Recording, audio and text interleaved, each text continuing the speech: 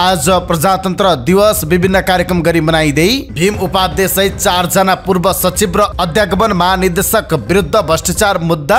मेलम्ची खानेपानीमा तोके भन्दा बढी पेस्की दिएको आरोप। सुप्रिम सहकारीका अध्यक्ष र व्यवस्थापक पक्राउ गरेपछि प्रहरीले पीडित पक्षसँग माग्यो निवेदन। बैंकिङ कसुर सम्बन्धी विधेयकमा संशोधन दर्ता गराउन समय खुल्ला। मधेसका मुख्यमन्त्रीले पाए तेस्रो पटक विश्वासको मत। प्रधानमन्त्रीसँग कर्मकाण्डी प्रश्नोत्तर, बासी प्रश्न रेडिमेड उत्तर नै मन्त्रालयबाट तयार भएर आएपछि प्रधानमन्त्रीको ज्ञान र गम्भीरता कसरी थाहा पाउने। आजदेखि फेरि वर्षा हुने सम्भावना। पश्चिमी भूभाग बढी प्रभावित हुने कुन ठाउँमा आज पानी पर्ने सम्भावना छ, आजको समाचारमा हेर्नुहोस्। सांसदको प्रश्नको जवाब दिन मन्त्री ज्वालालाई सभामुखले गराए ध्यानकर्षण। कांग्रेसका 22 केन्द्रीय सदस्यको हिन्दू राष्ट्र अभियान अल्पत्र। आजदेखि सुरु हुने बैठकमा हिन्दू राष्ट्रको एजेन्डा आधिकारिक रूपमा प्रस्ताव नगरिने। प्रचण्डलाई ओलीको प्रश्न, 70 वर्ष लागिसक्नुभयो, कहिले सच्चिनुहुन्छ? शेखर कोइरालाको प्रश्न, हामी सधैँ कम्युनिस्टको पछि लाग्ने हो। सहकारी विभागमा सहकारी पीडितको धरना। रौतहटको इस्नाथका थप ओडाहरूमा पनि कर्फ्यू जारी। नेपाल आयल निगम, नेपाल दूरसञ्चार प्राधिकरणका प्रमुख नियुक्त। हिजोको मन्त्री परिषद बैठकले के निर्णय गर्यो, आजको समाचारमा हेर्नुहोस्। पैसा नपाएपछि चितवनका किसानले सडकमै पोखे दूध। काठमाडौँको बलम्बु प्रभागका इन्स्पेक्टरले गोली चलाउँदा उनकै बडीगार्ड घाइते। अबिल बैंकका सीईओ को बनाई, अर्थतन्त्रमा सुधार नभए बैंकरले अर्को वर्ष लाभांश दिन सक्दैनन्। रुसी राष्ट्रपति भ्लादिमिर पुटिनले भने युक्रेन मुद्दा पश्चिमा देशलाई रणनीतिको, रुसलाई गर या मरको। जेलमा रहेका थाइल्यान्डका पूर्व प्रधानमन्त्री प्यारोलमा रिहा। र स्वास्थ्य सम्बन्धी जानकारीमा आज सुत्केरी अवस्थामा बढेको तौल घटाउन कस्तो व्यायाम गर्ने, यो सम्बन्धी जानकारी सहित देश विदेशका 35 महत्त्वपूर्ण खबर संक्षिप्त रूपमा लिएर आएका छौं। हाम्रो भिडियो सामग्री अन्तिमसम्म हेर्नुहोला। शुभ प्रभात, इन्सा नेपाल न्युजमा यहाँहरू सम्पूर्णलाई हार्दिक स्वागत छ। म सुजन पौडेल। आज मिति 2080 साल फागुन महिनाको 7 गते सोमबार, ईस्वी सम्वत 2024 फेब्रुअरी 19 तारिक। आज माघ शुक्ल दशमी तिथि। आज प्रजातन्त्र दिवस सँगै निर्वाचन दिवस पनि। दर्शकवृन्द, सदाका दिन जस्तै आज पनि हामी देश दुनियाँको ताजा अनि महत्त्वपूर्ण खबर अपडेट सहित तपाईमाझ उपस्थित भएका छौं। तपाईले हाम्रो न्युज बुलेटिन कहाँबाट हेर्दै हुनुहुन्छ, कृपया आफ्नो गाउँठाउँको नाम तलको कमेन्ट बक्समा लेखिदिनु होला। प्रस्तुत गरेको सामग्री मन परेको छ भने कृपया हाम्रो भिडियो सामग्रीमा एउटा लाइक अवश्य गरिदिनु होला। आजको समाचार सुरुवात गरौँ आज परेको प्रजातन्त्र दिवस सम्बन्धी प्रसङ्गबाट। 104 वर्षीय जहानीय राणा शासन अन्त्य भई देशमा प्रजातन्त्र बहाली भएको दिन फागुन 7 को स्मरणमा आज प्रजातन्त्र दिवस देशभर विविध कार्यक्रम गरी मनाइँदैछ। जनक्रान्तिका माध्यमबाट राणा शासन अन्त्य गरी देशमा प्रजातन्त्र घोषणा भएको यस दिनको गौरवलाई सम्मान गर्दै सरकारले फागुन 7 गते औपचारिक समारोहका साथ दिवस मनाउँदै आएको छ। प्रजातन्त्र स्थापनाका लागि भएको सङ्घर्षकै क्रममा शुक्रराज शास्त्री, दशरथ चन्द्र, धर्मभक्त माथेमा र गङ्गालाल श्रेष्ठले विक्रम सम्वत 1997 माघमा जीवन आहुति दिनुभएको थियो। नेपाली राष्ट्रिय कङ्ग्रेस र नेपाल प्रजातन्त्र कङ्ग्रेसको 2006 सालमा एकीकरणपछि बनेको नेपाली कङ्ग्रेसका संस्थापक नेता बीपी कोइरालाको नेतृत्वमा भएको सशस्त्र र निर्णायक आन्दोलनले नेपालमा 2007 साल फागुन 7 गते प्रजातन्त्र स्थापना गरेको थियो। तत्कालीन राजा त्रिभुवनको घोषणापछि राणा र कङ्ग्रेस सम्मेलित सरकार गठन भई नेपालमा प्रजातान्त्रिक शासनकालको सूत्रपात भएको थियो। फागुन 7 मा प्रजातन्त्र स्थापना भएको सम्झनामा सरकारले केन्द्रमा प्रत्येक वर्ष राजधानीको टोडीखेलमा औपचारिक कार्यक्रमको आयोजना गरी विशेष रूपमा यो दिवस मनाउँदै आएको छ। मेलम्ची खानेपानी परियोजनामा भ्रष्टाचार गरेको अभियोगमा अख्तियार दुरुपयोग अनुसन्धान आयोगले 4 जना पूर्व सचिव सहित 17 जना विरुद्ध मुद्दा दायर गरेको छ। अख्तियारले पूर्व सचिवहरू भीम उपाध्याय, सञ्जय शर्मा, मुकुन्द पौडेल र गजेन्द्र ठाकुर विरुद्ध मुद्दा दायर गरेको छ। अख्तियारले अध्यागमन विभागका महानिर्देशक रुद्रसिंह तामाङ विरुद्ध पनि भ्रष्टाचार मुद्दा चलाएको छ। अख्तियारले 4 पूर्व सचिव र अध्यागमन विभागका प्रमुख तामाङ सहित 17 जना विरुद्ध भ्रष्टाचार मुद्दा चलाएको हो। भ्याट बाहेक 7 अर्ब 72 करोड रुपियाँमा मेलम्चीको ठेक्का सम्झौता गर्दा कानुनले तोकेको भन्दा बढी पेस्की मोबिलाइजेसन गरेको आरोप अख्तियारले लगाएको छ। आयोगले मेलम्ची खानेपानी विकास समितिका तत्कालीन बोर्ड सदस्य एवं अध्यागमनका वर्तमान महानिर्देशक तामाङ विरुद्ध पनि भ्रष्टाचार मुद्दा चलाएको छ। अख्तियारले पछिल्लो समय सामाजिक सञ्जालमा भाइरल भइरहने पूर्व सचिव उपाध्याय विरुद्ध पनि भ्रष्टाचार मुद्दा चलाएको छ। उनी मेलम्ची खानेपानी विकास समितिका अध्यक्ष तथा नेपाल सरकारको विशिष्ट श्रेणीका सचिव पदमा रही उक्त भ्रष्टाचारमा संलग्न रहेको देखिँदा भ्रष्टाचार निवारण ऐन 2059 को दफा 24 बमोजिम थप सजाय हुने समेत माग दाबी गरिएको अख्तियारले जनाएको छ। अख्तियारले मेलम्ची खानेपानी विकास समितिका अध्यक्ष एवं तत्कालीन सचिवहरू शर्मा, उपाध्यक्ष र गजेन्द्र कुमार ठाकुर विरुद्ध आयोगले क्रमशः 6,87,83,178 रुपियाँ 96 पैसा, 4,11,34,279 रुपियाँ 92 पैसा र 60,49,91,884 रुपियाँ 31 पैसा बिगो सहित माग दाबी गरेको छ। 7 अर्बभन्दा बढी भ्रष्टाचार भएको निष्कर्ष सहित अख्तियारले विशेष अदालतमा मुद्दा हालेको छ। आयोजनामा निर्माण व्यवसायीसँग कामले नगरी भुक्तानी दिएको, पछिल्लो निर्माण कम्पनीले छाडेर गएको मेसिन तथा अन्य सामग्रीको भाडा बापतको रकम कट्टा नगरी भुक्तानी गरेको लगायतका उजुरी परेपछि अख्तियारले छानबिन थालेको थियो। आजदेखि नेपालका धेरै स्थानमा बदली र वर्षाको सम्भावना रहेको जल तथा मौसम विज्ञान विभागको मौसम पूर्वानुमान महाशाखाले जनाएको छ। महाशाखाले आइतबार बेलुकी विशेष बुलेटिन जारी गर्दै पश्चिमी न्यूनचापीय प्रणालीको असरले वर्षा, हिमपात तथा चिसोका कारण दैनिक जनजीवनमा समेत असर पर्न सक्ने देखिएकाले आवश्यक सतर्कता अपनाउन अनुरोध गरेको छ। महाशाखाका अनुसार पश्चिमी न्यूनचापीय प्रणालीको प्रभावका कारण आजदेखि शुक्रबारसम्म नेपालको धेरै स्थानमा आंशिकदेखि सामान्यतया बदलीको सम्भावना छ। शनिबारदेखि मात्र मौसम सुधार हुँदै जानेछ। यो प्रणाली गत माघ तेस्रो साताको प्रणालीभन्दा शक्तिशाली छ, त्यसैले त्यति बेलाको भन्दा यसपटक अलि बढी बादल र वर्षा हुने प्रक्षेपण छ। पश्चिमी वायु नेपाल छिरिसकेकाले अधिकांश स्थानमा आइतबार र अपराह्नदेखि नै बादल लागिसकेको थियो। आज सोमबारदेखि वर्षा सुरु हुने मौसम पूर्वानुमान महाशाखाले जनाएको छ। कुन कुन ठाउँमा कस्तो असर गर्ने सम्भावना छ त? यो प्रणालीको असर देशभर एकनासको भने हुने छैन। यसको प्रभाव पश्चिम नेपालमा बढी हुनेछ, मध्य भेगमा हल्का र पूर्वी तराईमा ज्यादै न्यून प्रभाव रहने देखिन्छ। त्रिभुवन विश्वविद्यालयको जल तथा मौसम विज्ञान केन्द्रीय विभागका सहप्राध्यापक डाक्टर विनोद पोखरेलको भनाइ छ, अब लगातार 3 दिनसम्म घाम नलाग्ने नै देखिन्छ। उहाँका अनुसार आजदेखि पश्चिम भूभाग विशेष गरी सुदूरपश्चिम र कर्णाली प्रदेशका माथिल्लो भेगमा राम्रै वर्षा हुने सम्भावना छ। मङ्गलबार यसको असर अझै बढी देखिनेछ। त्यसैले सुदूरपश्चिम र कर्णाली प्रदेशमा मङ्गलबार पानी पर्ने र उच्च पहाडी तथा हिमाली भेगमा हिमपात हुने सम्भावना छ। बुधबारदेखि पानी पर्ने क्रम कम हुँदै जानेछ, तर बादल भने डम्मै लाग्ने सम्भावना छ। आज नै लुम्बिनी र गण्डकी प्रदेशका थोरै स्थानमा पनि हल्कादेखि मध्यम वर्षाको सम्भावना छ। थोरै स्थान भन्नाले 10 देखि 30% ओगटिएको क्षेत्र भन्ने बुझिन्छ भने केही स्थान भन्नाले 30 देखि 50% क्षेत्रलाई बुझिन्छ। हल्का वर्षाले 10 मिलिमिटर भन्दा कम वर्षालाई जनाउँछ भने मध्यम वर्षा भन्नाले 10 मिलिमिटर भन्दा बढी र 50 मिलिमिटर भन्दा कम वर्षालाई बुझिन्छ। पश्चिमी वायुको अहिलेको प्रणाली पश्चिमबाट पूर्वतर्फ सर्दै जानेछ। त्यस क्रममा मङ्गलबारदेखि बुधबारसम्म सुदूरपश्चिम, कर्णाली, लुम्बिनी र गण्डकी प्रदेशका थोरै स्थानमा तथा बागमती र कोशी प्रदेशका 1-2 स्थानमा हल्का वर्षाको सम्भावना छ। बिहिबार बागमती, मधेस र कोशी प्रदेशका केही स्थानमा तथा बाँकी प्रदेशका थोरै स्थानमा हल्कादेखि मध्यम वर्षाको सम्भावना छ। शुक्रबार भने गण्डकी, बागमती र कोशी प्रदेशका थोरै स्थानमा तथा बाँकी पहाडी भूभागमा 1-2 स्थानमा छिटपुटदेखि हल्का वर्षाको सम्भावना रहेको मौसम पूर्वानुमान महाशाखाले जनाएको छ। यो प्रणालीको असर काठमाडौँ उपत्यकामा पनि देखिनेछ। काठमाडौँमा मङ्गलबारदेखि नै असर देखिन थाल्नेछ। काठमाडौँमा हल्का वर्षाको सम्भावना छ। काठमाडौँमा अस्तिको बेलाको भन्दा बढी वर्षा हुने देखिन्छ। मौसमविद पोखरेलले भन्नुभयो, मध्य प्रदेशमा भने वर्षाको सम्भावना ज्यादै कम रहेको उहाँले बताउनुभयो। मधेसमा पानी परिहाले पनि छिटपुट होला, त्यो पनि ज्यादै कम सम्भावना देख्छु उहाँले भन्नुभयो। कोशी प्रदेशका पहाडी भेगमा भने वर्षाको सम्भावना छ। यस वर्षको हिउँदयाम सकिन 2 हप्ताभन्दा कम समय बाँकी छ, तर हिउँदयाममा जति पानी पर्नुपर्ने हो त्यति अझै परेको छैन।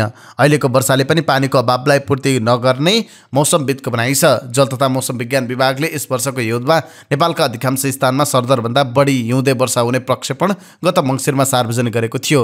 नेपालमा मङ्सिर 15 गतेदेखि फागुन 15 गतेसम्मको अवधिलाई हिउँदयाम मानिन्छ। यो अवधिमा 60.1 मिलिमिटरसम्मको वर्षालाई सरदर मानिएको छ। जल तथा मौसम विज्ञान विभागका वरिष्ठ मौसमविद सुदर्शन हुमागाईका अनुसार हिउँदमा वर्षभरि हुने वर्षामध्ये करिब 4% पानी पर्ने गर्छ। तर यस वर्षको हिउँदयाम सकिने लाग्दा पनि पूर्व प्रक्षेपण अनुसार वर्षा भएको छैन। अब यो हिउँ सकिन 10-12 दिन मात्र बाँकी छ। हालसम्म हिउँदयाममा सरदर 7.6 मिलिमिटर मात्र वर्षा भएको छ। यो हिउँदको वर्षाको करिब 13% मात्र हुन्छ उमागाईले भन्नुभयो। अहिलेको प्रणालीले सुदूरपश्चिम र कर्णाली प्रदेशका उत्तरी भूभागमा बढी पानी पर्ने भएकाले त्यसले सरदरको अलि नजिक पुग्ने देखिए पनि बाँकी भूभागमा भने सरदरको नजिक पनि नपुग्ने उहाँले बताउनुभयो। अर्का वरिष्ठ मौसमविद डाक्टर पोखरेलले पनि अहिलेको प्रणालीले हिउँदयामको वर्षाको सरदर मात्र नपुग्ने बताउनुभयो। धेरै ठाउँमा अहिले पनि वर्षा 0% नै छ। पानी परेका ठाउँमा पनि जति पर्नुपर्ने हो त्यसको लगभग 10-15% भन्दा बढी परेको छैन। अलिकति बढी पानी परेको कर्णाली प्रदेशतिर मात्र हो, मौसमविद पोखरेलले भन्नुभयो। आजबाट हुने वर्षाले पनि यसलाई पूर्ति गर्न सक्दैन। पूर्व सचिव डाक्टर सञ्जय शर्मा विरुद्ध 4 महिनाकै अवधिमा करोडौं भ्रष्टाचार गरेको अभियोगमा अख्तियार दुरुपयोग अनुसन्धान आयोगले 2वटा मुद्दा दायर गरेको छ। शर्माले तत्कालीन विज्ञान तथा प्रविधि मन्त्रालयको सचिव एवं राष्ट्रिय सूचना प्रविधि केन्द्रको अध्यक्ष रहँदा नेशनल पेमेन्ट गेटवे प्रकरणमा भ्रष्टाचार गरेको र अहिले मेलम्ची खानेपानी विकास समिति प्रकरणमा भ्रष्टाचार गरेको भन्दै विशेष अदालतले काठमाडौँमा मुद्दा दायर गरेको छ। आयोगले शर्माले विज्ञान तथा प्रविधि मन्त्रालयको सचिव एवं राष्ट्रिय सूचना प्रविधि केन्द्रको अध्यक्ष रहँदा गत असोज 15 गते नेशनल पेमेन्ट गेटवे प्रकरणमा भ्रष्टाचार गरेको भन्दै 23 करोड 27,58,077 रुपियाँ बिगो माग दाबी गर्दै भ्रष्टाचार मुद्दा दायर गरेको थियो। त्यसको 4 महिनापछि आइतबार पुनः खानेपानी मन्त्रालयको सचिव एवं मेलम्ची खानेपानी विकास समितिको अध्यक्ष रहँदा मेलम्ची खानेपानी आयोजनामा 6 करोड 97,93,178 रुपियाँ भ्रष्टाचार गरेको अभियोगमा अदालतमा मुद्दा दायर गरेको हो।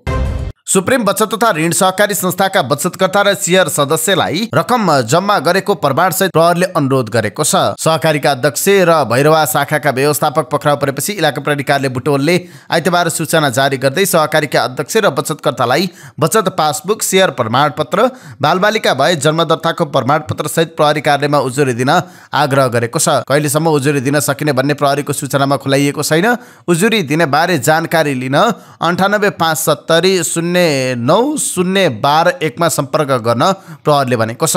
2 दिन अगाडि प्रहरीले उक्त सहकारीका अध्यक्ष ओम प्रकाश गुरुङ र भैरवा शाखा व्यवस्थापक दुर्गा चापागाई पाण्डेलाई नियन्त्रणमा लिएर अनुसन्धान जारी राखेको छ। उक्त सहकारीका संस्थापक अध्यक्ष गीतेन्द्र बहादुर अर्थात् जीबी राईले बचतकर्ताको झण्डै 1.25 अर्ब रकम इनामिना गरेको आरोप छ। केन्द्रीय कार्यालय बुटोल र भैरवा सेवा केन्द्रबाट सहकारीले राई अध्यक्ष तथा सञ्चालक रहेको 5वटा कम्पनीलाई ऋण दिएको थियो। राई 2078 सम्म अध्यक्ष थिए। रूपन्देही लगायत आसपासका जिल्लाका 10,391 जना बचतकर्ताको 1 अर्ब 7 करोड 82,67,729 रुपियाँ इनामिना गरेको भन्दै बचतकर्ताले प्रदेश सहकारी रजिस्ट्रारको कार्यालयमा उजुरी दिएका थिए। प्रतिनिधि सभामा प्रस्तुत बैंकिङ कसुर तथा सजाय सम्बन्धी विधेयकमा संशोधनका लागि समय खुल्ला भएको छ। आइतबार प्रतिनिधि सभाले यो विधेयकमाथि विचार गरियोस् भन्ने प्रस्ताव स्वीकृत गरेको छ। यो सँगै सभामुख देवराज घिमिरेले प्रतिनिधि सभा सदस्यले 72 घण्टाभित्र विधेयकमाथि संशोधन प्रस्ताव दर्ता गर्न सक्ने जानकारी गराउनु भएको छ। सांसदहरूको संशोधन प्रस्ताव दर्ता भएपछि प्रतिनिधि सभा बैठकले यो विधेयकमाथि सदनमै छलफल गर्ने वा संसदीय विषयगत समितिमा दफावार छलफल चलाउने भनी निर्णय गर्नेछ। 10 लाख रुपियाँभन्दा बढी रकम ब्याङ्कमा जम्मा गर्दा स्रोतको खोजी हुनुपर्ने भएकाले यो विधेयक सम्पत्ति शुद्धिकरणसँग समेत जोडिने भन्दै माओवादी केन्द्रका सांसद माधव सापकोटाले सबै कोणबाट हेरिनुपर्ने बताउनु भएको छ। राष्ट्रिय स्वतन्त्र पार्टीका सांसद विराज भक्त श्रेष्ठले वित्तीय सुशासन मुलुककै प्राथमिकतामा पर्नुपर्ने बताउनु भयो। प्रस्तावित विधेयकको नाममै परिवर्तन गर्नुपर्ने र वित्तीय सुशासन तथा सजाय सम्बन्धी ऐन भनी लेख्नु उपयुक्त हुने उहाँको राय थियो। बैंकिङ कसुर भनेको चेक अनाधार मात्रै हो भने झैँ गरी विधेयक आएको भन्दै उहाँले थप भन्नुभयो। साँगुरो गरी विधेयक आएको छ, जटिल समस्या सम्बोधन गर्ने गरी आएको छैन। चेक बाउन्सको मात्रै कुरा गरेर वित्तीय सुशासन हुँदैन। जवाफमा अर्थमन्त्री डाक्टर प्रकाश शरण महतले प्रविधिको विषय पनि विधेयकमा समेटिएको बताउनु भयो। दफावार छलफलमा विधेयकलाई थप समृद्ध बनाउन सकिने उहाँको जवाफ थियो। मध्य प्रदेशका मुख्यमन्त्री सरोज कुमार यादवले तेस्रो पटक सदनबाट विश्वासको मत लिनु भएको छ। उहाँलाई नेकपा एमाले र जनमत बाहेकका दल र स्वतन्त्र सांसदले विश्वासको मत दिएका छन्। आइतबार सदनमा उपस्थित 104 मध्ये उहाँको पक्षमा 69 मत परेको हो, विपक्षमा 35 मत परेको थियो। गत माघ 9 गते जनमतका 2 मन्त्रीले सरकार छाड्दै सरकारलाई दिएको समर्थन फिर्ता लिएपछि विश्वासको मत लिनु परेको हो। मध्य प्रदेश सभामा 107 जना सांसदमा एमालेका सबैभन्दा धेरै 24 जना छन्। यसैगरी कांग्रेसका 22, जनता समाजवादी पार्टीका 19, जनमतका 13, माओवादी केन्द्रका 9, लोकसभाका 9 र एकीकृत समाजवादीका 7 सांसद छन्। नागरिक उन्मुक्ति पार्टी, राप्रपाका 1 र 1 स्वतन्त्र सांसद छन्। आइतबार प्रतिनिधि सभामा 1 घण्टा लामो प्रधानमन्त्रीसँग प्रत्यक्ष प्रश्नोत्तर चल्यो। 13 जना सांसदले प्रधानमन्त्री पुष्पकमल दाहाल प्रचण्डलाई प्रश्न गरे। प्रतिनिधि सभाको नियमावली अनुसार प्रत्येक महिनाको पहिलो साताको कुनै एक दिन बैठकको पहिलो 1 घण्टा प्रश्नोत्तरका लागि समय छुट्याउने गरिएको छ। आइतबारको बैठकमा सांसदहरू कल्पना चौधरी, किरण कुमार शाह, डाक्टर केआर राई, कृष्ण गोपाल श्रेष्ठ, कान्तिका सेजुवाल, गोकर्ण विष्ट, कुसुम देवी थापा, खमबहादुर गर्बुजा, कल्पना मिया कुसारी, गगन कुमार थापा, किशोर सिंह राठौर, गीता बस्नेत र गणेश पराजुलीले प्रधानमन्त्रीलाई प्रश्न गर्नुभएको थियो। सत्रको नाम प्रधानमन्त्रीसँग प्रत्यक्ष प्रश्नोत्तर भनिए पनि प्रश्नोत्तर प्रत्यक्ष भने थिएनन्।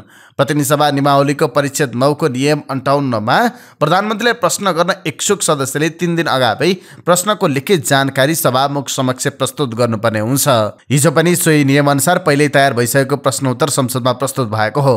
आइतबारको बैठकमा 13 सांसदका रेडिमेड प्रश्न र त्यसमा प्रधानमन्त्रीको जवाब त तयार नै थियो। प्रश्नोत्तर सत्र आम चासोका विषयमा प्रधानमन्त्रीको गम्भीरता, चासो र धारणा जान्न पाउने अवसर हो। कार्यकारीलाई जवाबदेही बनाउने थलो हो। तर संसदमा प्रधानमन्त्रीसँग गर्ने प्रश्नोत्तर सत्र प्रभावकारी नहुँदा यसको सार नै हराएको जानकारहरू बताउँछन्।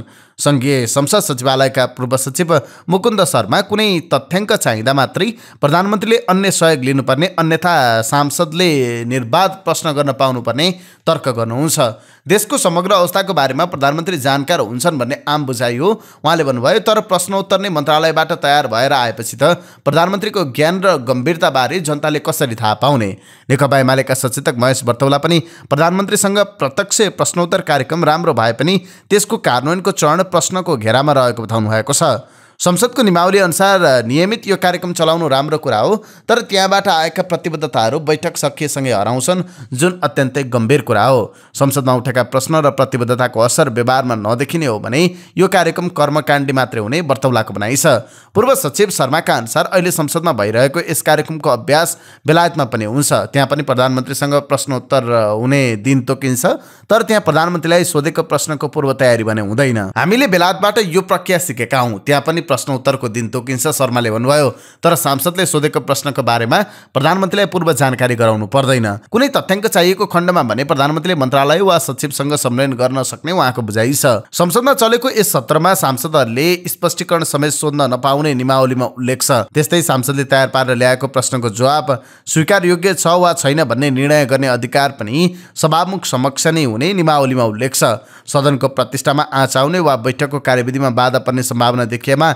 यस्ता प्रश्नलाई पूर्ण वा आंशिक रूपमा समेत अस्वीकार गर्न सकिने नियमावलीमा उल्लेख छ। जसतर्फ संकेत गर्दै सभामुख देवराज घिमिरेले आइतबारको बैठकको सुरुमै प्रधानमन्त्रीसँग प्रत्यक्ष प्रश्न उत्तरमा स्पष्टीकरण सोध्न नपाउने व्यवस्था सम्झाउनु भएको थियो। यसको मतलब प्रधानमन्त्रीले जवाब दिइसकेपछि सांसदहरूले उक्त जवाबमा चित्त बुझोस् वा नबुझोस्, चुप लागेर बस्नु बाहेक अर्को विकल्प छैन र हुँदैन।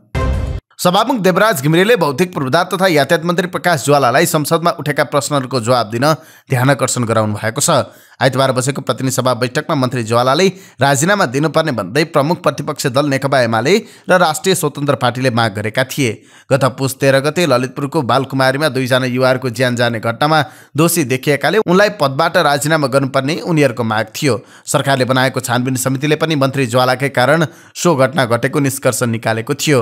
हिजोको बैठकमा उहाँको विषयमा प्रश्न उठेपछि सभामुख घिमिरेले प्रतिनिधि सभा नियमावली 2079 को नियम 15 तर्फ ध्यानकर्षण गराउँदै 7 दिनभित्र जवाब दिन ध्यानकर्षण गराउनु भएको छ। नेपाली कांग्रेसका प्रचार विभाग प्रमुख मीन विश्वकर्माले हिन्दू राष्ट्रको एजेन्डा प्रतिवेदनमा समावेश नहुने प्रश्न पार्नु भएको छ। आजदेखि सुरु हुने महासमिति बैठकको तयारीबारे जानकारीका लागि आयोजित पत्रकार सम्मेलनमा हिन्दू राष्ट्रको एजेन्डा प्रतिवेदनमा समावेश भएर नआउने दाबी गर्नुभयो। महासमिति बैठकको एजेन्डा बन्ने भए केन्द्रीय समितिको पनि एजेन्डा भइसक्ने उहाँले बताउनुभयो। सभापतिले छलफल गर्न चाहेको भए केन्द्रीय समितिमा प्रस्ताव आउने थियो। सभापतिले नचाहेकै कारणले आधिकारिक प्रस्ताव भएन, विश्वकर्माले भन्नुभयो। सभापतिले छलफल बहस हुन सक्छ भनेकाले छलफलमा आए पनि पार्टीको आधिकारिक प्रतिवेदन नभएको उहाँले बताउनुभयो। महासमिति बैठकमा हिन्दू राष्ट्रको एजेन्डा पनि छलफलमा राख्नका लागि 22 जना केन्द्रीय सदस्यले हस्ताक्षर सहित केन्द्रीय समिति बैठकमा माग गरेका थिए। हिन्दू राष्ट्र बनाउनु पर्ने मुद्दामा व्यक्ति विशेषले धारणा राख्न पाउने तर आधिकारिक एजेन्डा नहुने उहाँले बताउनुभयो। हाम्रो पार्टी जातीय पार्टी होइन, क्षेत्रीय पार्टी होइन, धार्मिक साम्प्रदायिक पार्टी होइन। राष्ट्रिय पार्टीमा यी सबै आकांक्षाहरू समेट्नुपर्ने हुन्छ, विश्वकर्माले भन्नुभयो। केन्द्रीय समितिमा बोल्नु भएको छ, महासमिति बैठकमा पनि बोल्नुहुन्छ, बोल्न त पाउनु पर्यो नि। विचार व्यक्त हुन सक्छन्, आधिकारिकता पाउँदैनन्। हिन्दू राष्ट्रको एजेन्डा पार्टी बैठकमा बनाउनका लागि नेताहरूले सनातन हिन्दू राष्ट्र नेपाल स्थापना महाअभियान मार्फत पार्टीलाई दबाव बढाएका छन्। केन्द्रीय सदस्य शङ्कर भण्डारीको नेतृत्वमा रहेको महाअभियानले शनिबार काठमाडौँमा घोषणा सभा नै गरेको थियो। नेकपा एमालेका अध्यक्ष केपी शर्मा ओलीले वर्तमान सरकारबाट विकास र समृद्धि सम्भव नभएको बताउनु भएको छ। आइतबार घोडाघोडीको सुखडमा एमालेको कैलाली जिल्ला अधिवेशन उद्घाटन गर्दै ओलीले अहिलेको सरकार जनताप्रति उत्तरदायी नभएको धारणा राख्नुभयो।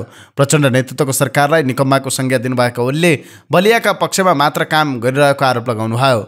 अहिलेको यो निकम्मा सरकार हो, यसले केही पनि काम गर्न सक्दैन ओलीले भन्नुभयो। यो गरिबलाई हेप्ने, अन्याय गरिदिने बलियाका पक्षको सरकार हो। क्विन्टलका क्विन्टल सुन आएको देख्दा पनि यो सरकारले कारबाही गर्न सक्दैन, सरकार निरीह छ। ओलीले सुन तस्करीमा संलग्नलाई कारबाही गर्न खोज्दा आफ्नै मान्छे भेटेपछि छाडिदिने गरेको आरोप समेत लगाउनुभयो। यो सरकारले 1 वर्ष काम नगरी बितायो, प्रधानमन्त्रीले एउटा काम पनि राम्रो देखाउन सक्नु भएको छैन। उहाँ भाषणमा हामी काम गर्छौँ, सच्चिन्छौँ भन्नुहुन्छ ओलीले भन्नुभयो।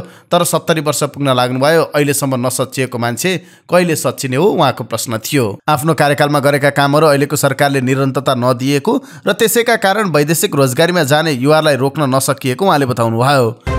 नेपाली कांग्रेसका नेता शेखर कोइरालाले कार्यकर्ताले आफूलाई सधैँ कम्युनिस्टहरूको पछि लागेर हिँड्ने हो भन्ने प्रश्न गरेको बताउनु भएको छ। महासमिति बैठकको अघिल्लो दिन आइतबार आयोजित एक चियापान कार्यक्रममा उहाँले यसको जवाब महासमिति बैठकबाट खोज्नुपर्ने बताउनुभयो। म जिल्ला जिल्ला घुम्दाखेरि साथीहरूको एउटै प्रश्न हुन्छ, के हामी सधैँ कम्युनिस्टको पछि लागेर हिँड्ने हो, हामीले एक्लै चुनाव कहिले लड्ने हो भनेर सोध्नुहुन्छ उहाँले भन्नुभयो। कांग्रेसको भोट प्रतिशत घट्दै गइरहेकाले पनि कम्युनिस्टको पछि लागेर हिँड्ने अवस्थाको अन्त्य गर्नुपर्ने उहाँको भनाइ थियो। सरकारमा छँदैछौँ भनेर ठिक लाग्ला, तर भोलि हाम्रा सन्ततिले हामीलाई सोध्ने छन् कि छैनन् भन्ने पनि हामीले बुझ्न जरुरी छ उहाँले भन्नुभयो। भोट प्रतिशत 34 देखि 35% घट्दै घट्दै 27% आएको छ। 7.5% भोट घटेको छ। यो किन घटिरहेको छ भनेर हामीले विश्लेषण गरिराखेका छैनौँ उहाँले भन्नुभयो। नक्कली शैक्षिक प्रमाणपत्रको आधारमा बिरामी जाँचेको आरोपमा पक्रा परेका चिकित्सक सम्बुद्ध भट्टाचार्यले मेडिकल काउन्सिलको कृत्य प्रमाणपत्र प्रयोग गरेको स्वीकार गरेका छन्। सरकारी वकिलको रहबरमा जिल्ला प्रहरी परिसर काठमाडौँलाई दिएको बयानमा भट्टाचार्यले मेडिकल काउन्सिलको इजाजतका लागि परीक्षा दिए पनि उत्तीर्ण नभएकाले तत्काल काम गर्न लेटर हेड र छाप प्रयोग गरेको बताएका छन्। भट्टाचार्यले आफू MBBS गरेको विद्यार्थी भएकाले बिरामीको उपचार गर्दै आएको दावी गरेका छन्, तर प्रहरीले पनि उनी MBBS पास गरे नगरेको स्पष्ट पारेको छैन। उपत्यका अपराध अनुसन्धान कार्यालयले गरेको अनुसन्धानका क्रममा उनले प्रयोग गरेको NMC number doctor Elina Shrestha र सृष्टि खरेलको नाममा जारी भएको भेटिएको थियो।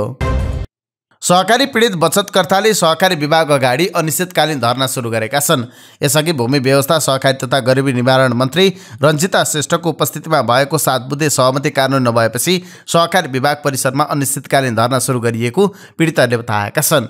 सहकारी बचतकर्ता संरक्षण राष्ट्रिय अभियानको नेतृत्वमा धरना सुरु भएको पीडितहरूले बताएका छन्। धरनामा 285 वटा सहकारी पीडितहरूको ऐक्यबद्धता रहेको उनीहरूले बताएका छन्। हरेक दिन बिहान 10 बजेदेखि साँझ 5 बजेसम्म धरना हुने पीडितहरूले बताएका छन्। सहकारी पीडितहरूको बचत तथा कर्जा सुरक्षण कोष स्थापना हुनुपर्ने, 50 करोड भन्दा धेरै कारोबार गर्ने सहकारीको नियमन नेपाल राष्ट्र बैंकबाट हुनुपर्ने, सहकारी दर्ता, कार्यक्षेत्र तथा सेवा केन्द्र विस्तारमा 1 वर्षसम्म रोक लगाउनुपर्ने लगायतको माग राखेर धरनामा बसेका छन्। भूमि व्यवस्था, सहकारी तथा गरिबी निवारण मन्त्रालयले गत 18 साउनमा आन्दोलन र सहकारी पीडितसँग मन्त्रालयले 7 बुँदे सहमति गरेको थियो। गण्डकी प्रदेश र बागमती प्रदेशका केही जिल्लामा अफ्रिकन स्वाइन फिभर रोगको संक्रमण भेटिएको छ। पशु सेवा विभागले यसको पुष्टि गरेको नेपाल पशु चिकित्सक परिषदले जनाएको छ। मुलुकभित्र रोग फैलिन सक्ने सम्भावनालाई न्यूनीकरण गर्दै परिषदले दर्तावाला पशु चिकित्सकले पशु तथा पशुजन्य पदार्थको जाँच गरी भेटनरी प्रमाणपत्र जारी गर्नुपर्ने कानुनी प्रावधान रहे पनि अफ्रिकन स्वाइन फिभर रोग द्रुत गतिमा फैलिन सक्ने सम्भावनालाई मध्यनजर गर्दै अर्को सूचना जारी नहुन्जेलसम्म संक्रमण देखिएका ठाउँहरूबाट बङ्गुर तथा बहुरजन्य पदार्थहरूको ओसारपसारका लागि भेटनरी प्रमाणपत्र जारी नगर्न अनुरोध गरेको छ। उक्त रोग नियन्त्रणका लागि सरकारी, निजी तथा गैर सरकारी निकायमा कार्यरत सम्पूर्ण दर्तावाला पशु चिकित्सकले तिनै तहका सरकारसँग समन्वय र सहकार्य गरी सहयोग गर्न पनि परिषदले आग्रह गरेको छ। राष्ट्रपति चुरे तराई मधेस संरक्षण विकास समितिका अध्यक्ष डाक्टर किरण पौडेलले मधेस बचाउन चुरे संरक्षण गर्न आवश्यक रहेको बताउनु भएको छ। आइतबार विश्व सामाजिक मञ्चले काठमाडौँमा आयोजना गरेको चुरे संरक्षण सम्बन्धी कार्यक्रममा बोल्दै उहाँले यस्तो बताउनु भएको हो। उहाँले मधेस बचाउनका लागि सरकारले सबैभन्दा पहिले चुरे संरक्षण गर्न आवश्यक रहेको बताउनु भयो। अध्यक्ष पौडेलले चुरे संरक्षणका लागि सरकारले विनियोजन गरेको बजेटले चुरे र मधेस दुवै जोगाउन नसकिने दावी गर्नुभयो।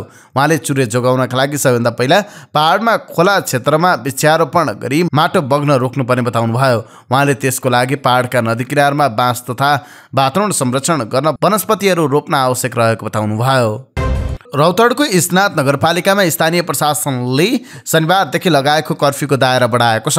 सरस्वती पूजाको मूर्ति सेलाउने विषयमा विवाद भएर दुई समूहबीच झडप हुन थालेपछि जिल्ला प्रशासन कार्यालय रौतहटले शनिबार साँझदेखि स्नात नगरपालिकाको वडा नम्बर 6 र 7 मा कर्फ्यू लगाएको थियो। यी दुई वडा बाहेक अन्य वडाहरूमा पनि साम्प्रदायिक दंगा फैलिन थालेपछि जिल्ला प्रशासन कार्यालयले वडा नम्बर 9, वडा नम्बर 2, 3, 4 र 5 मा पनि हिजो दिउँसोदेखि कर्फ्यू आदेश जारी गरेको छ। जिल्लाका सुरक्षा अधिकारीहरू घटनास्थलमै हुनुहुन्छ। 1500 भन्दा बढी सुरक्षाकर्मी सो स्थानमा परिचालन गरिएको छ। प्रमुख जिल्ला अधिकारी हिरालाल रेग्मीले भन्नुभयो, अप्रिय घटना तथा जनधनको क्षति हुन नदिन कर्फ्यूको दायरालाई बढाइएको छ। अर्को आदेश नहुन्जेलसम्मका लागि उक्त क्षेत्रमा कर्फ्यू जारी रहने उहाँले बताउनुभयो। अस्ति दुई समूहबीच झडप हुँदा 6 जना भन्दा बढी स्थानीय घाइते भएका थिए। नेपाल आयल निगमको कार्यकारी निर्देशकमा चण्डिका भट्ट नियुक्त हुनुभएको छ। आइतबार बसेको मन्त्रीपरिषद बैठकले भट्टलाई नियुक्त गर्ने निर्णय गरेको सरकारकी प्रवक्ता एवं सञ्चार मन्त्री रेखा शर्माले जानकारी दिनुभयो। डाक्टर भट्टले यसअघि नेपाल आयल निगमको कार्यकारी निर्देशकको रूपमा काम गरिसक्नु भएको छ। उहाँ कार्यकारी निर्देशक हुँदा 2071 असोज 13 गते नेपाल आयल निगमले स्वचालित मूल्य प्रणाली सुरु गरेको थियो। उहाँ दुई पटक विशेष आर्थिक क्षेत्र सेज प्राधिकरणको कार्यकारी निर्देशकका रूपमा समेत काम गरिसक्नु भएको छ। अहिले पनि उहाँ सेज प्राधिकरणको कार्यकारी निर्देशकका रूपमा कार्यरत रहनु भएको छ। अध्ययनका हिसाबले भट्ट इन्जिनियर हुनुहुन्छ। उहाँले जापानको इमे विश्वविद्यालयबाट विद्यावारिधि गर्नुभएको छ भने थाइल्यान्डको सिएम इन्स्टिच्युट अफ टेक्नोलोजीबाट स्नातकोत्तर गर्नुभएको हो। नेपाल दूरसञ्चार प्राधिकरणको अध्यक्षमा भूपेन्द्र भण्डारीलाई नियुक्त गरिएको छ। आइतबार बसेको मन्त्रीपरिषद बैठकले भण्डारीलाई नियुक्त गरिएको सञ्चार तथा सूचना प्रविधि मन्त्री रेखा शर्माले जानकारी दिनुभयो। प्राधिकरणका अध्यक्ष पुरुषोत्तम खनालले राजीनामा दिएपछि पद रिक्त भएको थियो। भण्डारी सञ्चार मन्त्री शर्माका सूचना प्रविधि सल्लाहकार हुनुहुन्छ। मन्त्रीपरिषद बैठकले नेपाल स्वास्थ्य अनुसन्धान परिषदको सदस्य सचिवमा प्रमोद जोशीलाई नियुक्त गरेको छ। चितवनका दूध उत्पादक किसानहरूले दूधको रकम भुक्तानी र बिक्री वितरण सहजीकरणको माग गर्दै भरतपुरको केन्द्रीय बस पार्क चोकमा दूध पोखेर आन्दोलनमा उत्रिएका छन्। उत्पादित दूधले बजार नपाएको र बिक्री भएको दूध तथा दुग्धजन्य पदार्थको भुक्तानी नपाएको भन्दै किसानहरूले दूध सडकमै फालेर विरोध जनाएका छन्। चितवन जिल्ला दूध उत्पादक सहकारी सङ्घको आह्वानमा जिल्लाका विभिन्न सहकारीमा आबद्ध भएका किसानहरूले दूध पोखेका थिए। पछिल्लो महिनाहरूमा दूध बिक्री वितरण हुन छाडेको, बल्ल तल्ल बिक्री भएको दूधको समेत भुक्तानी नपाएकाले सडकमै दूध पोखेर आन्दोलनमा उत्रिन बाध्य हुनु परेको चितवन जिल्ला दुग्ध उत्पादक सहकारी सङ्घका अध्यक्ष किशोरले बताउनुभयो। दूध बेचेको पैसा लामो समयसम्म पनि नपाएपछि किसान समस्यामा परेको उहाँले बताउनुभयो। अध्यक्ष बगालेका अनुसार किसानलाई ब्याङ्कको ब्याज तिर्न र गाई भैँसीको दाना चोकर खुवाउन समेत कठिनाइ हुन थालेको छ। गत साउन महिनादेखि त्यहाँका किसानहरूले दूध बिक्री गरेको करिब 52 करोड रुपियाँ भुक्तानी पाएका छैनन्। दुग्ध विकास संस्थान र निजी डेरीहरूले चितवनबाट दूध लगेर बेचे पनि रकम भने किसानलाई दिएका छैनन्। चितवनमा दैनिक 3,50,000 लिटर दूधले बजार पाएको छैन। किसानहरू मिल्क होलिडेको चरम सङ्कटमा परेको अध्यक्ष बगालेले गुनासो गर्नुभयो। सङ्घमा चितवनका 115 भन्दा बढी सहकारी आबद्ध छन्। यस्तै अवस्था आए किसानहरू विस्थापित हुने खतरा नजिक आएको अध्यक्ष बगालेले बताउनुभयो। प्रहरी प्रभाग बलम्बुका इन्चार्ज प्रहरी निरीक्षक सुरेन्द्र श्रेष्ठले गोली चलाउँदा 2 जना घाइते भएका छन्।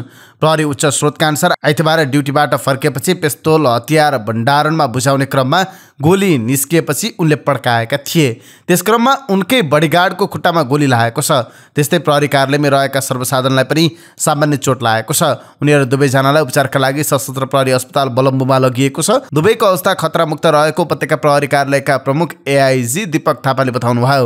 यस्तै इन्चार्ज श्रेष्ठलाई तत्काल जिम्मेवारी मुक्त गर्न र घटनाको अनुसन्धान थाल्न पनि एआइजी थापाले काठमाडौँ प्रहरी प्रमुख एसएसपी भूपेन्द्र थापालाई निर्देशन दिनुभएको छ। विशेष अदालतले सम्पत्ति शुद्धिकरण गरेको अभियोगमा झापाका गगनपुरीलाई दोषी ठहर गर्दै उनीबाट 4 करोड 3 लाख रुपियाँ असुल्नुपर्ने फैसला गरेको छ। विशेष अदालतका अध्यक्ष टेकनारायण कुँवर, सदस्यहरू तेजनारायण सिंह र मुरारी बाबु श्रेष्ठको इजलासले 7 करोड 35 लाख रुपियाँको सम्पत्ति जोडेका पुरीले 3 करोड 32 लाख रुपियाँ मात्रै वैध रूपमा जोडेको ठहर गरेको छ। बाँकी 4 करोड 3 लाख रुपियाँ जरिवानाको फैसला भएको विशेष अदालतका प्रवक्ता धनबहादुर कार्कीले जानकारी दिनुभयो। उनीसहित सीमा पुरीलाई पनि दोषी ठहर गरेको छ। जफत हुने रकम दामासाईले असुल्नुपर्ने विशेष अदालतले फैसला गरेको छ। विशेष अदालतले सम्पत्ति शुद्धिकरणको मुद्दामा मुछिएका मनमाया पुरी र देवकुमारी पुरीलाई सफाई दिएको छ। अनि कृष्ण कुमारी पुरी र सङ्गीता पुरीको सम्पत्ति भने जफत नहुने भने आदेश गरेको छ। सरकारले टेलिभिजन प्रसारणमा आलाकाटा मूल्य प्रणाली लागू गरेको छ। आइतबार सूचना तथा प्रसारण विभागले पत्रकार सम्मेलन गर्दै फागुन 2 गतेबाट लागू गरिएको बताएको छ। पत्रकार सम्मेलनमा विभागले सरकारले लागू गरेको आलाकाटा मूल्य प्रणाली सेवा प्रदायकले पूर्ण रूपमा लागू नगरे कारबाही गर्ने चेतावनी दिएको छ। सरकारले इन्टरनेट र टेलिभिजन हेर्ने ग्राहकलाई सहुलियत दिने गरी ग्राहकले चाहेको टेलिभिजन च्यानलहरू मात्रै हेर्न पाउने सुविधा दिने गरी यो प्रणाली लागू गरेको बताएको छ।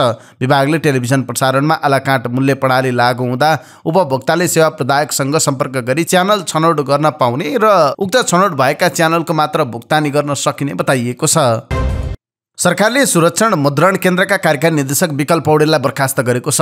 मन्त्री परिषदको आइतबार बसेको बैठकले उनलाई बर्खास्त गर्ने निर्णय गरेको हो। पौडेलले अमेरिकी स्थायी आवासीय अनुमति PR लिएको देखिएकाले बर्खास्त गरिएको सरकारकी प्रवक्ता संचार तथा सूचना प्रविधि मन्त्री रेखा शर्माले जानकारी दिनुभयो। पौडेललाई अख्तियार दुरुपयोग अनुसन्धान आयोगले गैरकानुनी सम्पत्ति आर्जनको मुद्दामा अनुसन्धानका लागि हिरासतमा लिएको छ। आइतबार शेयर बजारका सबै सूचकहरू ओह्रालो लागेका छन्। नेप्से परिसूचक अघिल्लो दिनको तुलनामा 27.21 अङ्कले घटेको छ। सो अङ्कको गिरावटपछि नेप्से 2034 अङ्कमा कायम भएको छ। नेप्सेका अलावा सेन्सेटिभ सूचक 0.91 र फ्लोट सूचक 1.32% घट्यो। कुल 3 अर्ब 77 करोड रुपियाँको धितोपत्र कारोबार भयो। 225 कम्पनीको मूल्य घट्दा जम्मा 21 को बढ्यो। समग्र बजार घट्दा पनि बोट्रस नेपाल बालाजु र समाज लघुवित्तको मूल्य 10% बढ्यो। त्यस्तै किसान लघुवित्त को 8.2, युनियन हाइड्रो पावरको 6.6, आशा लघुवित्तको 6% मूल्य बढ्यो। सामलिङ पावरको मूल्य सबभन्दा धेरै 8.2% घट्यो। दोदी खोलाको 6.1, पाँचथर पावरको 5.9, बाराई हाइड्रो पावरको 5.8, न्यादी हाइड्रो पावरको 5.6, सृजनशील लघुवित्तको 5.4, राप्ती हाइड्रोको 5.4 तथा अप्पर लोरे खोलाको 5.3% मूल्य घट्यो। कारोबार रकमका आधारमा Himalayan reinsurance, NIC Asia bank, Joshi hydro power, Sagarmatha लघुवित्त र युनियन हाइड्रो पावर क्रमशः अगाडि रहे। एक दिवसीय क्रिकेटमा नेपाल A आफ्नो पहिलो खेलमा क्यानाडा 11 सँग पराजित भएको छ। मुलपानी क्रिकेट मैदानमा भएको खेलमा नेपाल 4 विकेटले पराजित भएको हो। नेपालले बासिर अहमदको अर्धशतकको मद्दतमा क्यानाडालाई 217 रनको लक्ष्य दिएको थियो। यो लक्ष्य क्यानाडाले 6 विकेट गुमाएर खेल सकिन 3 बल बाँकी छँदा भेट्टायो। यसअघि मुलपानीमा टस हारेर ब्याटिङको निम्ति पाएको नेपालले निर्धारित 50 ओभरमा 8 विकेट गुमाएर 216 रन बनाएको थियो। अहमद 50 रनमा अभिजित रहे। राशिद खानले 40 रन बनाए भने मोहन यादवले 36 रन जोडे। बैंक तथा वित्तीय संस्था परिसंघ नेपालले पछिल्लो समय बैंक तथा वित्तीय संस्थाहरूको साख गरिमा र विश्वसनीयतामा ठेस लाग्ने समाचार सम्प्रेषण भएको भन्दै ध्यानकर्षण गरेको छ। मुलुकको समग्र अर्थतन्त्रको मेरुदण्डको रूपमा रहेको र सोही बमोजिमको कर्तव्य र भूमिका समेत निर्वाह गर्दै लाखौं ग्राहकलाई अन्तर्राष्ट्रिय स्तरको बैंकिङ सेवा प्रवाह गरिरहेका बैंक तथा वित्तीय संस्थाहरू विरुद्ध विगत केही दिनदेखि केही व्यक्ति समूहबाट अफवाह फैलाउने र आशंका एवं अविश्वास बढाउने खालका समाचारहरू सम्प्रेषण भएको सिबिफिनले जनाएको छ। सफल नियमनकारी निकायको सूक्ष्म निगरानीमा तथा प्रचलित कानुन तथा नियमनकारी निकायले जारी गरेको नीति निर्देशनहरू अक्षरशः पालना गर्दै बैंक तथा वित्तीय संस्थाहरू सञ्चालनमा रहेको सिबिफिनले उल्लेख गरेको छ। नबिल बैंकका प्रमुख कार्यकारी अधिकृत CEO ज्ञानेन्द्र प्रसाद ढुङ्गानाले अर्थतन्त्रले सुधारको गति नलिए अर्को वर्ष बैंकरले लाभांश दिन नसक्ने बताउनु भएको छ। महिला आर्थिक पत्रकार सङ्घले आइतबार आयोजना गरेको नीतिगत बहस कार्यक्रमलाई सम्बोधन गर्ने क्रममा उहाँले यस्तो बताउनु भएको हो। CEO ढुङ्गानाले विगतमा कहिल्यै नदेखिएको समस्या अहिले अर्थतन्त्रमा देखिएको बताउँदै यसको प्रभाव बैंकमा पनि परिरहेको उल्लेख गर्नुभयो। अहिले बजारमा खरिद बिक्रीदेखि उधारो उठ्ने काम सुस्ताएको बताउनु भएका ढुङ्गानाले समग्र अर्थतन्त्रमा नै समस्या देखिएको बताउनुभयो। त्यसकारण बैंकको रिकभरीमा नराम्रोसँग हिट गरेको उहाँले बताउनुभयो। अर्थतन्त्रमा सुधार नभई बैंक तथा वित्तीय संस्थाहरूले थप समस्या झेल्नुपर्ने तर्फ पनि उहाँले सचेत गराउनुभयो। रुसी राष्ट्रपति भ्लादिमिर पुटिनले युक्रेन मुद्दा रुस र पश्चिमा विश्वलाई फरक भएको बताएका छन्। पश्चिमा देशहरूलाई युक्रेन मामिला रणनीति मात्रै भएको भन्दै पुटिनले रुसलाई युक्रेन मामिला गर या मरको भएको बताएका छन्। रुसी विश्व च्यानल RT का अनुसार पुटिनले रुसको अस्तित्वसँग युक्रेन मुद्दा जोडिएको बताएका छन्। आफूले अमेरिकी पत्रकार टकर कार्लसनसँग रुसको इतिहासमा छिरेर अन्तर्वार्ता दिनुको कारण नै युक्रेन मामिलामा रुसी मस्तिष्क बुझाउन भएको पुटिनले पत्रकारलाई बताएका छन्। 300 वर्षको इतिहास भएका अमेरिकालाई 100 वर्ष पुरानो इतिहास बुझ्न कठिन भएको पुटिनले बताएका छन्। थाइल्यान्डका पूर्व प्रधानमन्त्री थाक्सिन सिनावात र आत्मनिर्वासनबाट स्वदेश फर्केको 6 महिनापछि आइतबार प्यारोलमा रिहा भएका छन्। थाक्सिन आइतबार स्थानीय समयअनुसार बिहान 6:06 जाँदा रिहा भएका हुन्। देशको न्याय मन्त्रालयका अनुसार 74 वर्षीय पूर्व प्रधानमन्त्री यस महिना प्यारोलका लागि स्वीकृत भएका 930 कैदी मध्ये पर्दछन्। उनी 70 वर्ष नआएका र गम्भीर रोगबाट पीडित भएकाले उनलाई प्यारोलका लागि योग्य ठहर गरिएको थियो। थाक्सिनले आफ्नो 15 वर्षभन्दा बढीको निर्वासन समाप्त गरी गत वर्ष अगस्तमा थाइल्यान्ड फर्केसँगै हिरासतमा राखिएको थियो। उनलाई 8 वर्षको जेल सजाय तोकिएको थियो। गत सेप्टेम्बरमा थाई राजाले साई माफीका लागि अनुरोध गरेपछि थाक्सिनको 8 वर्षको जेल सजायलाई 1 वर्षमा घटाइएको थियो। थाक्सिनले सन् 2001 देखि सन् 2006 सम्म दक्षिण पूर्वी एसियाली देशको प्रधानमन्त्रीको रूपमा काम गरेका थिए र सन् 2008 देखि विदेशमा स्वयं निर्वासनमा थिए। अब स्वास्थ्य सम्बन्धी जानकारीमा आज हामीले सुत्केरी अवस्थामा बढेको तौल घटाउन कस्तो व्यायाम गर्ने यो सम्बन्धी जानकारी लिएर आएका छौँ। सुत्केरी भइसकेपछि महिलाहरूले आफ्नो बढ्दो तौलमा खासै ध्यान दिँदैनन्, किनभने बच्चाको स्वास्थ्यमा नै पुरै ध्यान केन्द्रित गर्नुपर्छ। डेलिभरी पछि दिनभर आराम र अन्य बेलाभन्दा बढी खानाले तौल बढ्छ। आमा बनेकी महिलाले सुत्केरी भएको बेलामा आफ्नो तौल घटाउने बारे चिन्ता लिनु पनि सही हुँदैन, किनभने यो बेला आराम र पोषणयुक्त खानाको जरुरी हुन्छ। डेलिभरी पछि महिलाको शारीरिक वा मानसिक तन्दुरुस्तीको लागि आराम र पर्याप्त निद्रा अनिवार्य हुन्छ।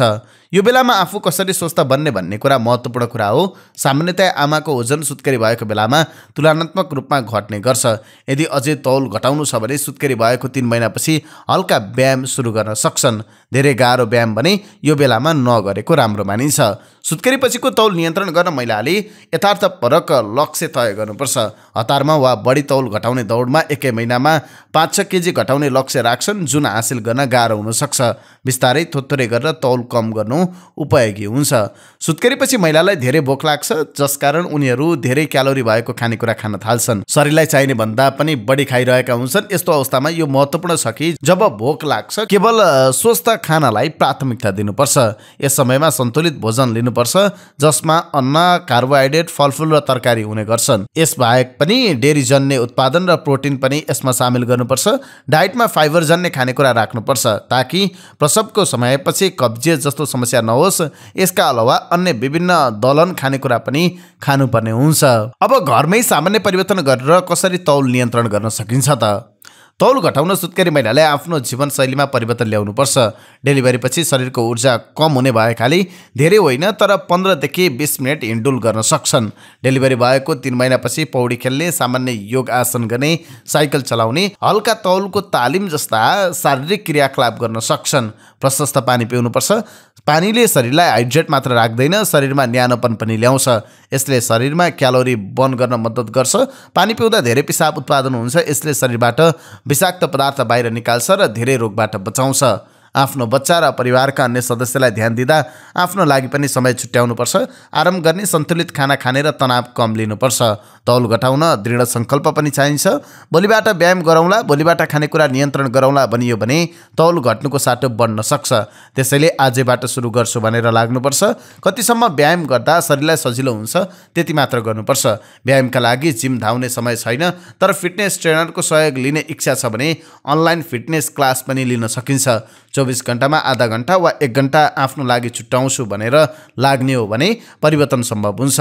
कुनै पनि बानी परिवर्तन गर्ने हो भने 21 दिने फर्मुला अपनाउन सकिन्छ। उदाहरणका लागि बिहान 8 बजे उठ्ने बानी छ, त्यसैले व्यायाम गर्न समय पुग्दैन भने 6 बजे उठ्छु भनेर 21 दिनसम्म अलार्म राखेर प्रयास गरे 22औं दिनमा 6 बजे आफै आँखा खुल्छ। यिनै समाचार सामग्री सहित हामी समाचारको अन्त्यमा आइपुगेका छौँ। प्रस्तुत गरेको समाचार सामग्रीमा तपाईको केही टिका टिप्पणी भए तलको कमेन्ट बक्समा लेखिदिनु होला। दैनिक रूपमा सत्य अनि तथ्य खबर अपडेटका लागि हाम्रो यस युट्युब च्यानललाई सब्स्क्राइब गर्न नबिर्सिनु होला। दिनभरको न्युज अपडेट बेलुकी 6 बजे हाम्रो यस युट्युब च्यानलमा हेर्न सक्नुहुन्छ। जहाँ जाँदै प्रस्तुत गरेको सामग्री मन परेको छ भने कृपया हाम्रो भिडियो सामग्रीमा एउटा लाइक अवश्य गरिदिनु होला। तपाईको बाँकी पल सुखद रहोस्।